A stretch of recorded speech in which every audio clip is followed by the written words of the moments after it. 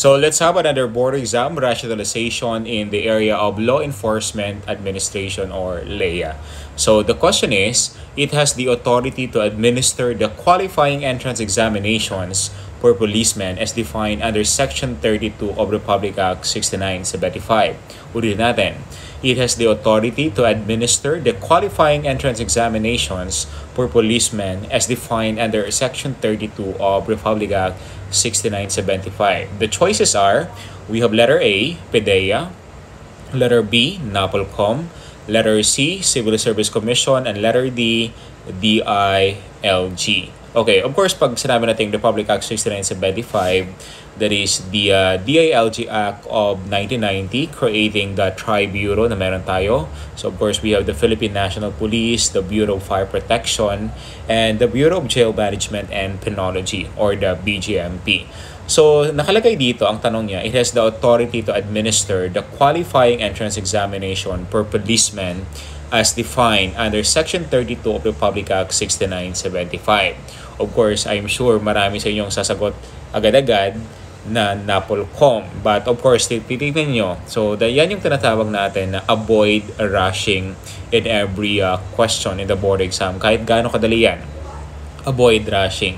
So, sinabi niya, under Section 32 of Republic Act 6975, that's why ang magiging sagot natin dyan is letter C, the Civil Service Commission. Again, ang sagot natin, that is letter C, Civil Service Commission. Kasi dalawa yung possible na sagot natin. But of course, different questions naman yon. Okay, so in the entrance examination per policeman, of course, under Republic Act 6975, Section 32, nakalagay doon, under the examination of policemen, the Civil Service Commission or the CSC shall administer or mayroong authority to administer yung entrance examination per policeman on the basis of the standards set by the Napolcom. Again, ulitin natin, under Republic Act 6975, ang may authority class to administer yung entrance examination, that is the Civil Service Commission under the Section 32 ng naturang batas. So that's why ang sagot natin dito, letter C.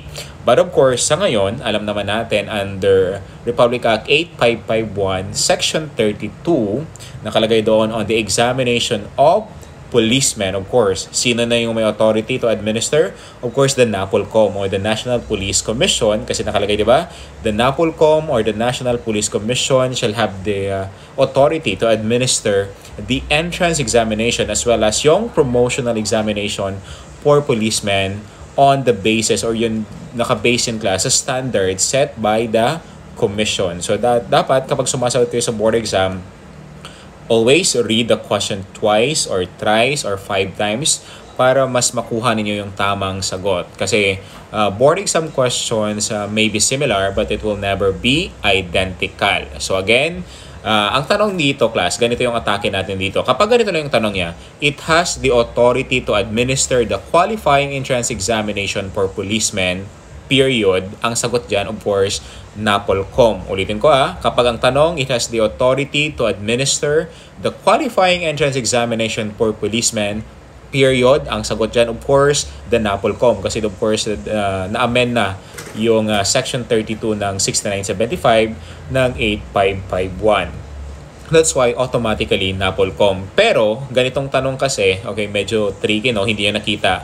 As defined under Section 32 of Republic Act 6975. Specific ang batas, specific ang section na binanggit niya. So that's why, give them or bigyan mo ng specific answer. That's why ang sagot natin dyan, Civil Service Commission. Again, class hindi mali yung Napolcom, hindi mali yung Civil Service Commission. Of course, magmamatter siya kung ano yung tanong na ilalabas sa board exam. So again, always read the question twice, read the suggested answer, and of course, answer once.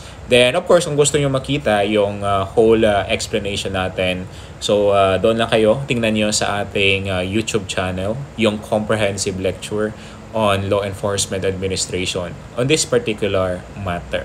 God bless.